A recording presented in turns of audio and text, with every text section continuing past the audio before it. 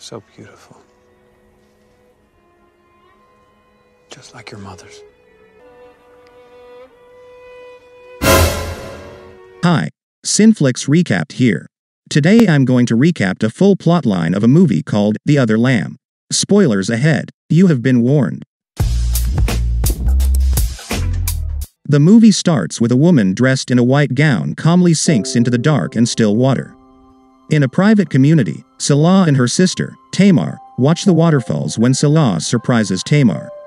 The girls leave while laughing and make their way home through mountain terrain to a cluster of wooden cabins. There, the other women called as the sisters and wives are doing chores and singing peacefully. They all worship the group's lone male leader, the shepherd.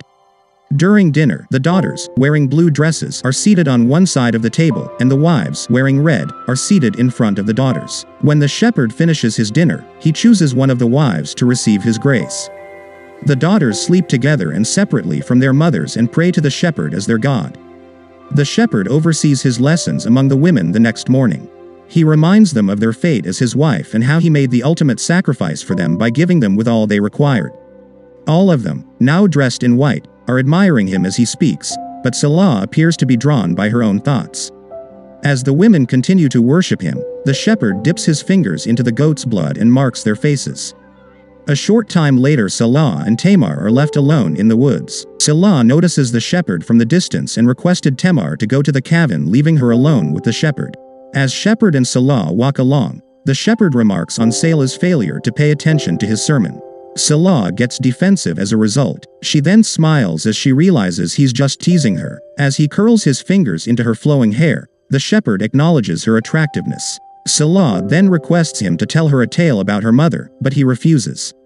Instead, he leans in for a kiss, then pulls back.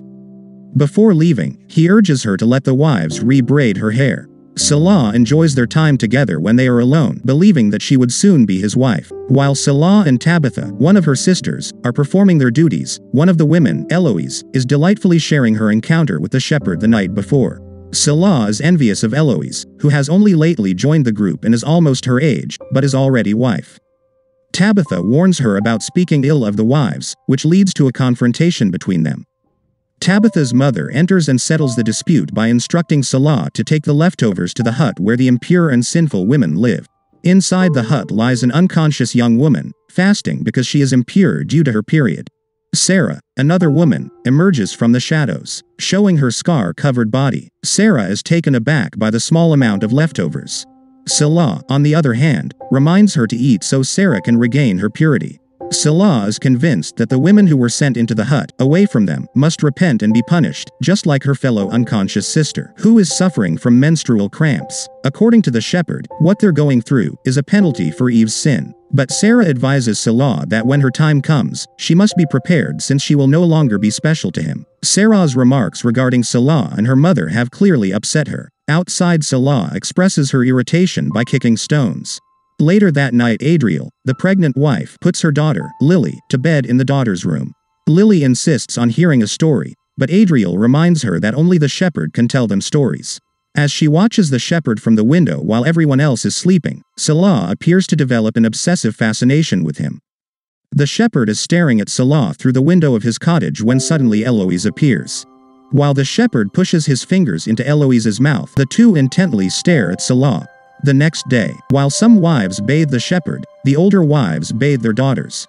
Selah is tasked by the shepherd with assisting a sheep in giving birth. Despite the guidance she receives on how to perform it, Selah is still overwhelmed by the assignment. Selah falls asleep while waiting for the pregnant sheep to give birth. She finds the dying sheep with its newborn lamb as she wakes up.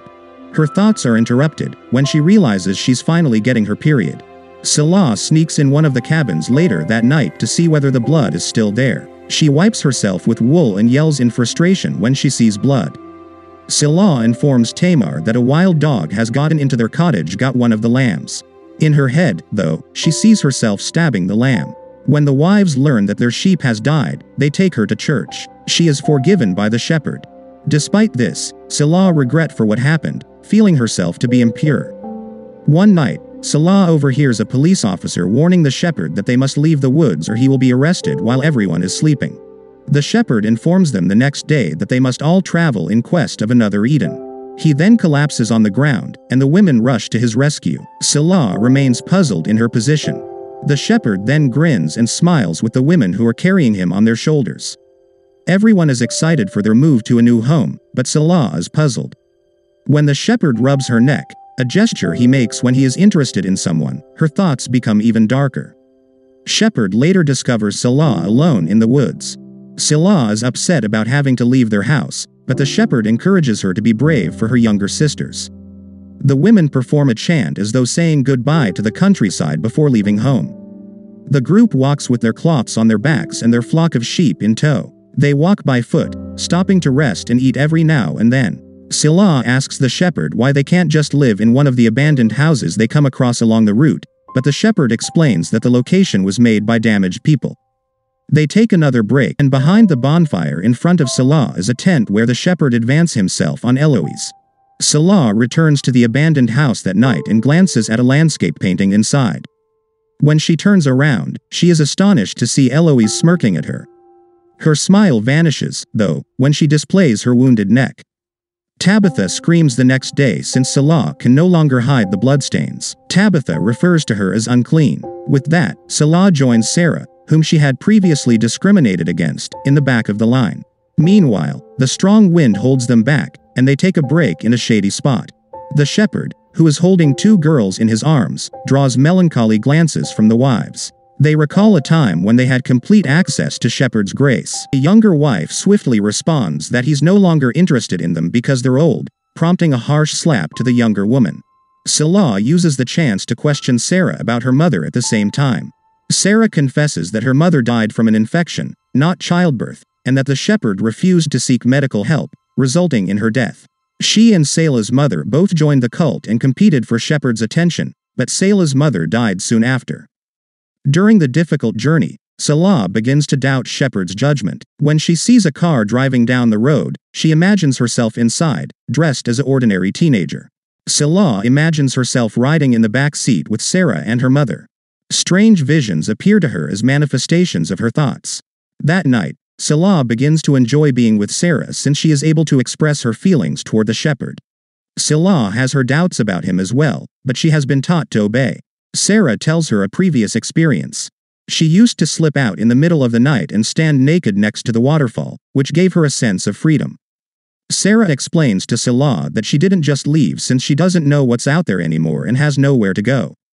After seeing Selah and Sarah's closeness, the shepherd takes advantage of Sarah's weakness of love for him and spends the evening with her while everyone else sleeps. Selah is allowed to walk with the others again the next day. The shepherd expresses regret for leaving her with Sarah, whom he considers to be broken. Due to the long hike, Adriel has contractions during this time. As they listen to Adriel's agonizing moans, the daughters grasp each other in terror. Despite the wife's efforts to assist her during her labor, she dies in childbirth. During the funeral, the shepherd separates Lily from her mother, who has passed away. Sarah holds the shepherd responsible for her death and refers to him by his given name, Michael. The shepherd conducts the burial in a cold manner, burning her body while the others sing a farewell song for her. Enraged, Selah sees another vision of herself, this time in front of Adriel's burning body. The next day, Selah sees Sarah isn't accompanying them. Sarah tells Selah that she is taking the baby with her. The shepherd had advised them to leave the kid behind because it had been born wrongly. The baby is a boy, and the shepherd wanted to leave him since a flock can only have one ram.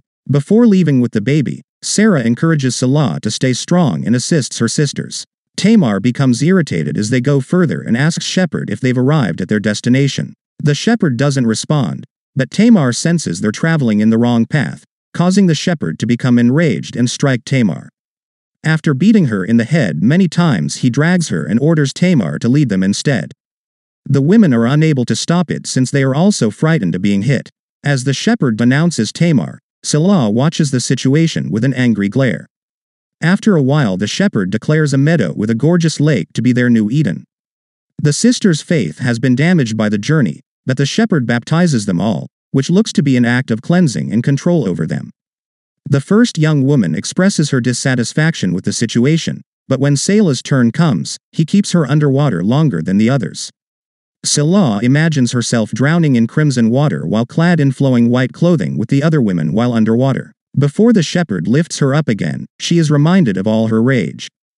The shepherd summons Selah to his tent that evening, but Tamar tells her not to go. They've all grown to despise the shepherd for abandoning his pregnant wife, but Selah keeps going because she knows she has to follow. The shepherd orders her to unbraid herself inside the tent and compliments her beauty for resembling her mother.